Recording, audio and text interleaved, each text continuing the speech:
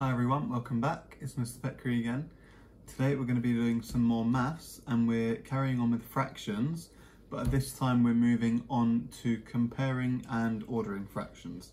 I'm going to try and help you by using resources and hopefully you can sort of work along with this video at home. So the first thing we're going to look at is comparing fractions. So here I've got two different fractions. I've got 1/2 and I've got 2/4. But on top of those, I've also got what they would look like if they were in a circle. So I've got 1/2 of a circle here, and I have 2/4 of a circle here too. But when I look at them, I can see that they're the same.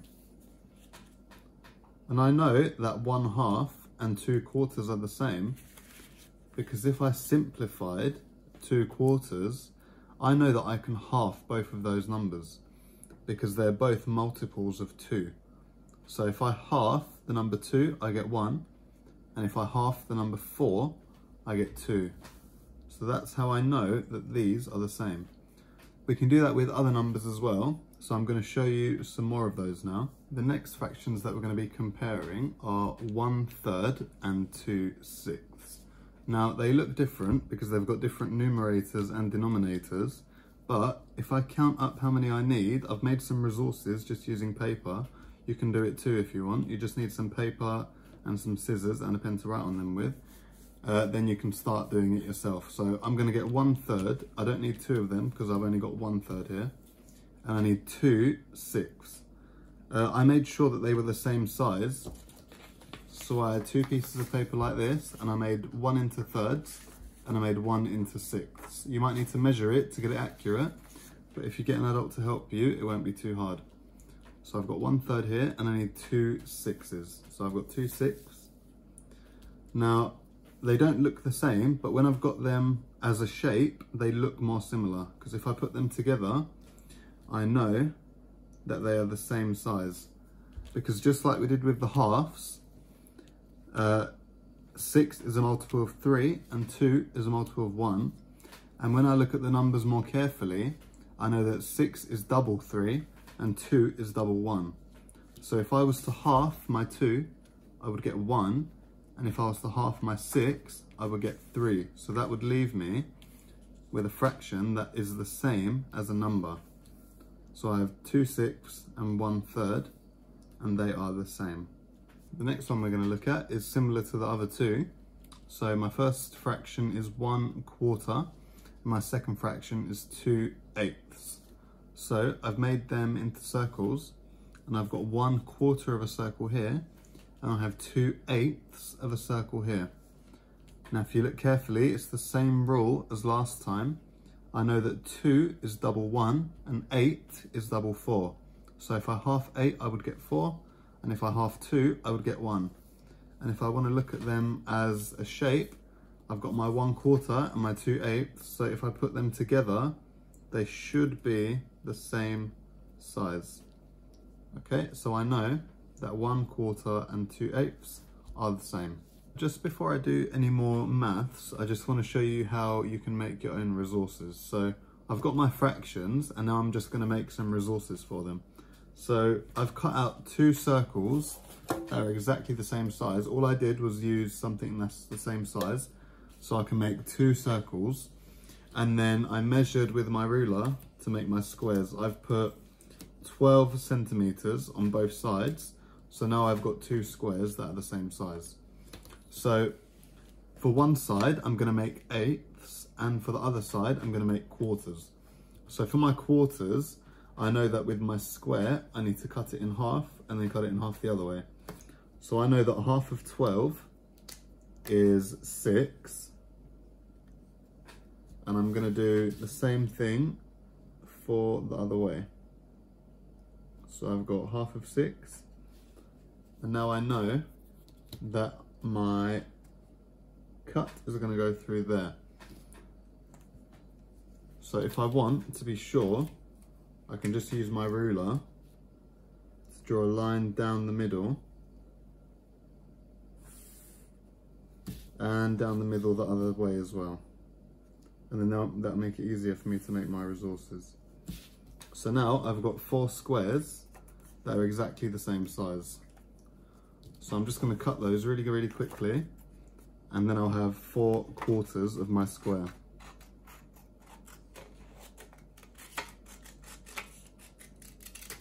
Okay, and then after you've done that, you can write on them. So for example, on these, I'm going to write 1/4 on each one. Now I'm not going to show you me cutting the other ones, just to save some time, but I am going to show you how to measure the circle as well. So my circle, I don't know how big it is, because I just used object to make the circle. So I'm going to measure it now, and I'm going to try and find the biggest, so basically the side that comes out the most, which I think is there. And I'm going to try and find the largest point of my circle, which I think is about here. So for me, it's about 14.5, which I know is about 7, just a bit more than 7. So I'm going to put a dot in the middle there, and I'm going to draw a line right there, and then that will be half of my circle. And then I'm going to measure one more time this way, and it's the same amount, so I'm just going to find that number again, which is again about there. So all I need to do is draw one more line, and even if it's not perfect, it only needs to be as close as you can make it to that number. So don't worry if your fractions aren't the perfect size, as long as you know what fractions they're supposed to be. Okay, so once you've made them, you'll have something to work with.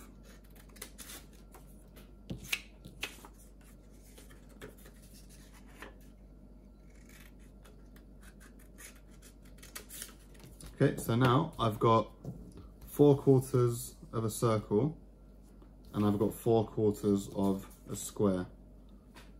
Okay, and you can do the same thing for 8ths, but instead of measuring it in half, actually you can measure it in half, and then you can measure the half again, because 8 is double 4, so you just need to make it into smaller pieces. Okay, so I've made my resources now, and I've got a circle for my quarters and a square for my quarters, and I have a circle for my 8ths and a square for my 8ths. So now I can compare them by looking at 2 different shapes. So for my quarter, I need to just keep one piece of my circle, because I only need 1/4.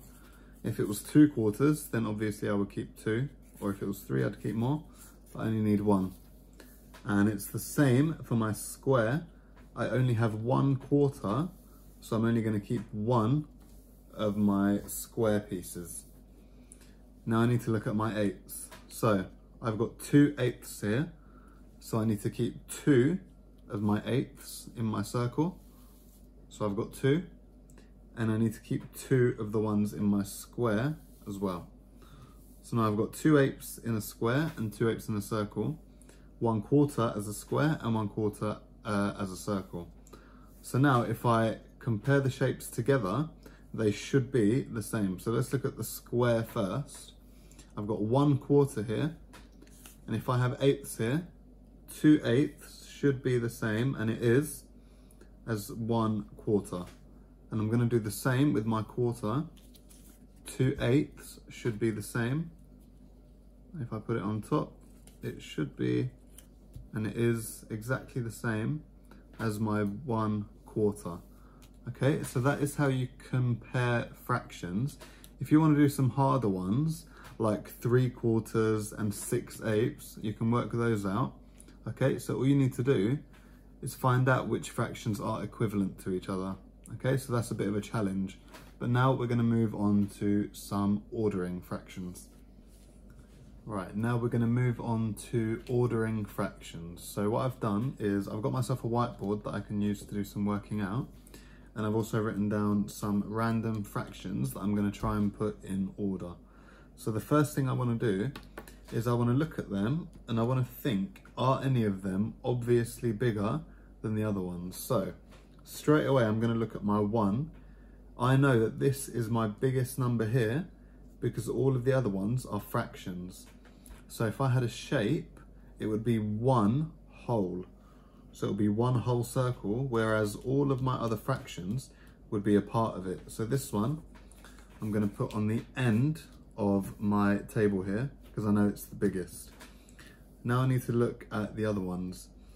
First, I want to look at the ones that have 1 as a numerator. So I'm going to move the ones that don't have that first, and I'm going to put those in order. So I know that the rule is the smaller the denominator, the bigger my fraction is, but that's only if the numerator is the same. So I've got 1 as my numerator in each fraction, and I've got 1/2, 1/3, 1/4, and 1/8.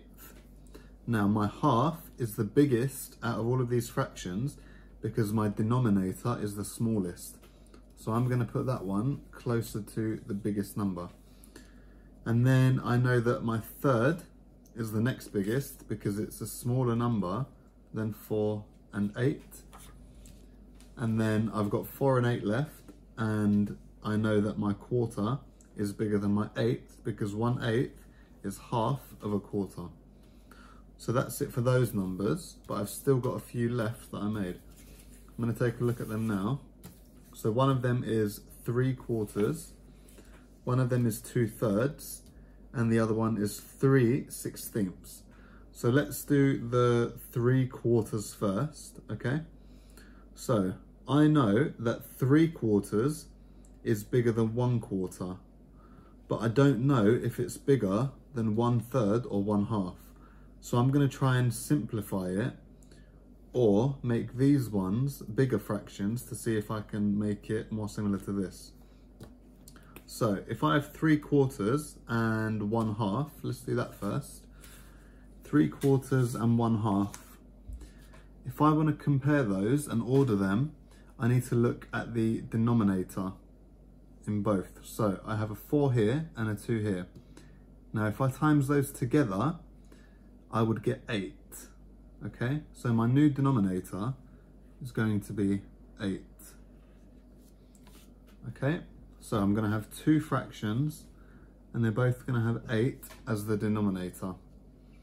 Now, to get to 8 from 4, I need to double it. So that's exactly what I'm going to do to my 3 as well.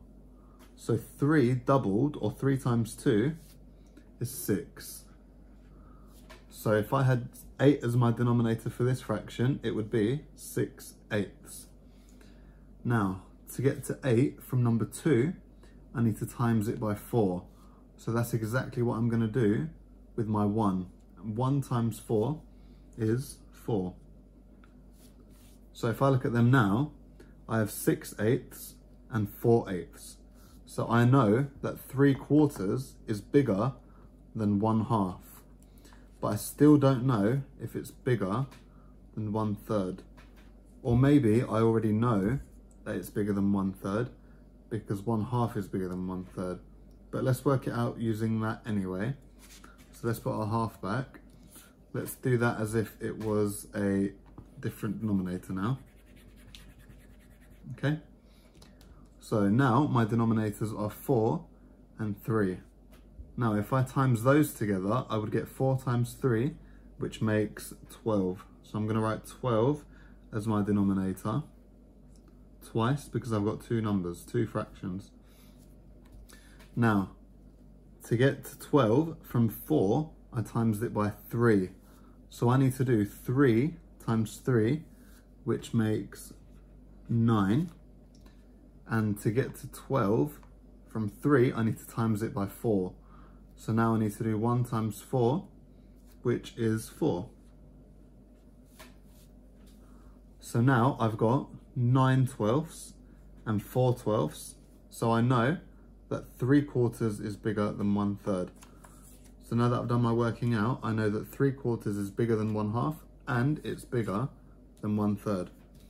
Now I've still got 2 numbers here, and I want to do my 2/3 next. Now I can compare it to my 1/3 And I already know that 2/3 is bigger than 1/3.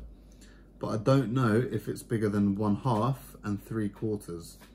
So I'm going to compare it to my 1/2 first, and then I'll compare it to my 3/4 to see if it's bigger than that one. So I've got 2/3 and 1/2.